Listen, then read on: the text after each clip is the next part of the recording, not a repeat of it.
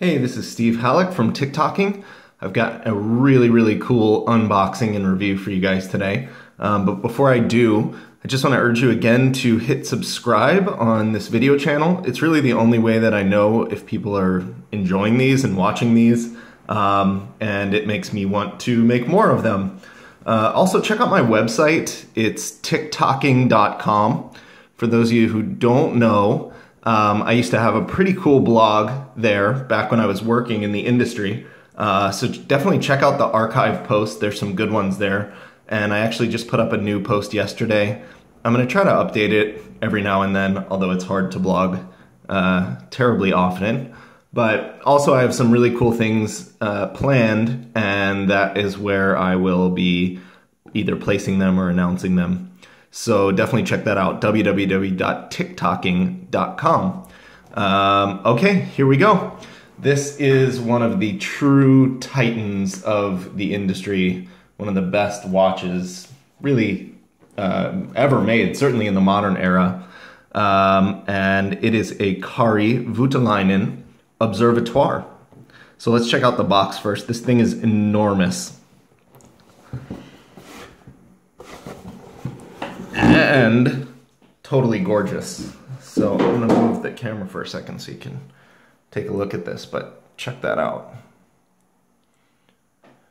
More on the box in a bit because it actually has some information about it inside. But here you can see this is like patterned after the crown of the watch, and you turn it to unlock it and then open it up, and inside you have your watch.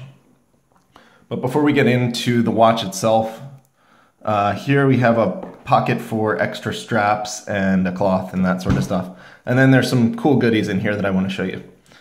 So first of all, this is the actual observatory test certificate. So this is basically a certificate that shows that the watch was tested and meets the standards of this observatory trial as per, these are the requirements, and this is how it was actually timed.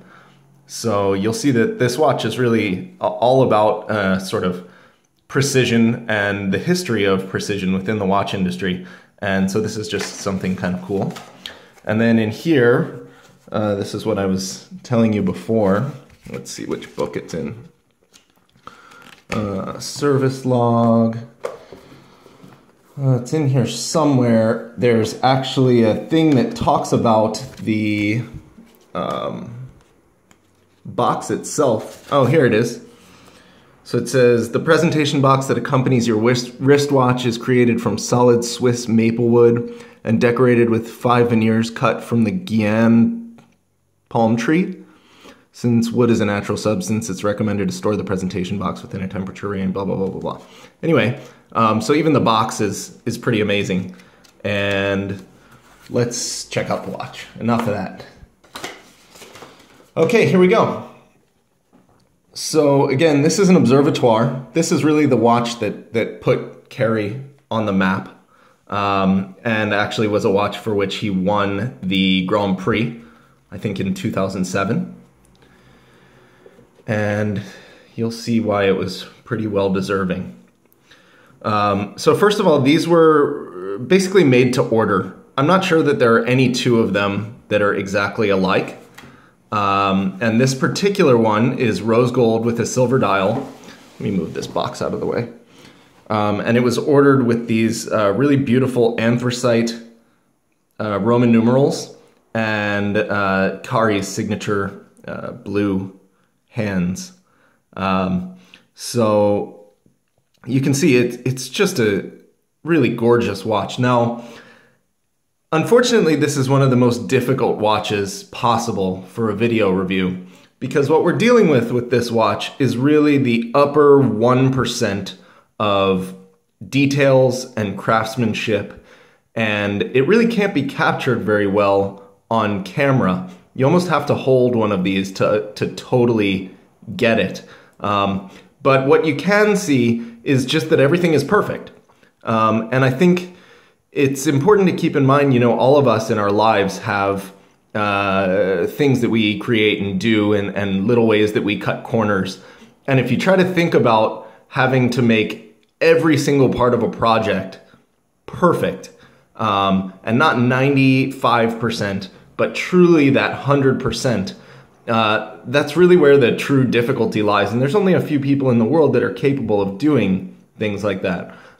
So you'll most often see this watch compared with Philippe Dufour's Simplicity.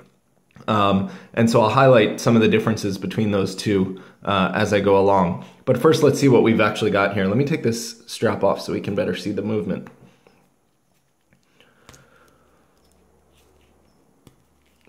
All right. So first of all, on the dial, you can see that there's two different patterns of this guilloche. These are hand-turned dials. You can see there it says actually handmade on the dial. This is a real handmade watch. So in the middle, you've got this kind of wavy pattern that really catches the light and makes for a lot of movement. Let's get a good focus on that. And then on the outer track and inside the seconds hand, you have this more grain of sand or pebbly finish, which is just perfectly even and just also really excellently done. And then of course you have these portions with no guilloche engraving, and here you have these applied kind of balls at the quarters, and the applied numerals are just beautiful. Just totally perfect finishing and really pop on the dial. But of course the main draw on the dial are these hands.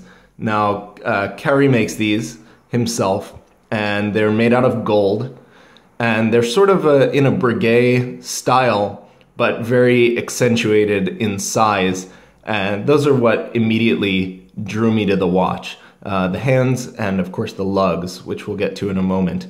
But just check out the proportions of those hands, and they're just awesome. Okay, let's move on to the case. So the case, you can see, is a three-part case, but unlike most three-part cases, it's not symmetrical. So you have this sort of shallow back and this big middle section, and then this rounded bezel. But the real draw of this case are these lugs. Now, these are just the coolest lugs. They kind of reminisce of old teardrop lugs, but they're even more exaggerated than that. And they give the watch a really unique look that's kind of both vintage and modern, which is totally appropriate. Once we get into the movement, you'll see why. But they're just to die for and make this really special. This is one of the areas where I feel like this watch really jumps out over the Simplicity. I find the Simplicity to be a little bit boring, which of course is to be expected for a watch called Simplicity. But especially the case is very just kind of plain. Whereas this still gives that classic appearance, but it's really sort of more aesthetically and artistically imagined. And I really like that personally. So, all right, let's get to the good stuff now. So here you have a movement that's about as well finished as a movement can possibly be. Let's see if we can get a good focus on it here. Now, on the Observatoires, these are actually old movements. So it's a Peugeot caliber 260 that was made for observatory trials. So between like the mid 40s and especially the mid 60s, there were all of these kind of competitions. You can think of them as like the Formula One racing of watches. And they were, different brands would submit their movements or cased watches, depending on the competition, to compete to see who could make the most precise and accurate movement. And very often they were movements that were created specifically for these competitions. The rigors of precision timing necessitated things that were not necessarily the best choices for mass-produced commercial movements. So the Peugeot caliber 260 was one of these competition observatory movements that was never made for commercial production. And it was made in, I believe, the 50s and 60s, maybe a little bit into the 40s. And Kari found some of these old movements totally in parts. And basically what he did was remake parts. He put in his own balance and escapement and spring, and then he finished everything to, you know, the nth degree. So there is this kind of mix of old and new and vintage and new that I really love. Whereas you get to something like the Simplicity, that's of course a totally newly made movement, although it's very reminiscent of a Jaeger-LeCoultre movement. But I actually like the history of these, and I love that it's an observatory grade movement. You just don't find those in wristwatches.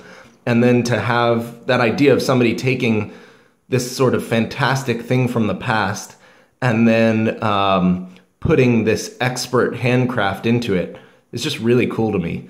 But anyway, you can see here the different finishes, especially I wish there was some way to like really zoom this camera. Let's see what we can do. But the focus sucks.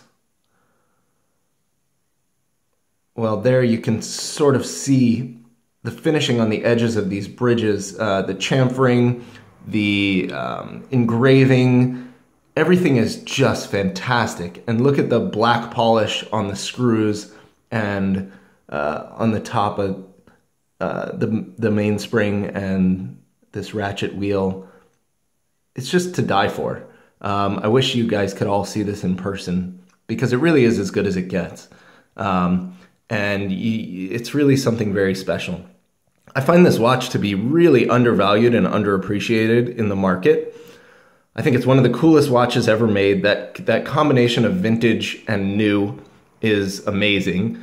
It's made by maybe the greatest living watchmaker, or one of certainly a very small handful.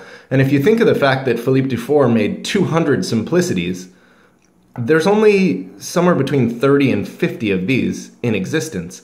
So it's also incredibly rare comparatively. But of course, there's the whole sort of godlike stature of Dufour that Kari doesn't quite have, because Kari keeps working. He is making his new in-house watches now. He works with other brands. He's a little bit more accessible, so I think these watches don't have necessarily the unattainable idea around them that a Dufour might have, but in reality, they're much harder to find. So let me show you on the wrist. It's got this deployant buckle. It's not my favorite part of the watch, but it's a gold deployant. It says Voutilainen.